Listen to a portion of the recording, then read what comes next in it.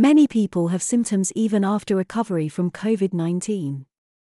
If these symptoms lasts more than 4 weeks after initial infection, it is called post-COVID condition or long COVID. We cannot describe long COVID symptoms precisely because people has different symptoms, different manifestation and severity.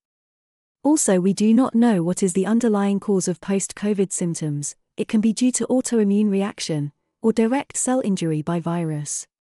Most common symptoms of long COVID include extreme tiredness, fatigue, shortness of breath and difficulty breathing, any kind of discomfort during breathing, coughing, loss of smell and muscle aches. Symptoms that get worse after physical or mental effort. Less commonly, other symptoms can also be presented including fever, chest pain, fast beating or pounding heart, also known as heart palpitations. Difficulty thinking or concentrating, sometimes referred to as brain fog, headache, sleep problems and dizziness when you stand up, lightheadedness. Other symptoms can also be presented but they are rarer. How common is long COVID? Long COVID is very common. It develops almost 20% who has COVID-19 infection.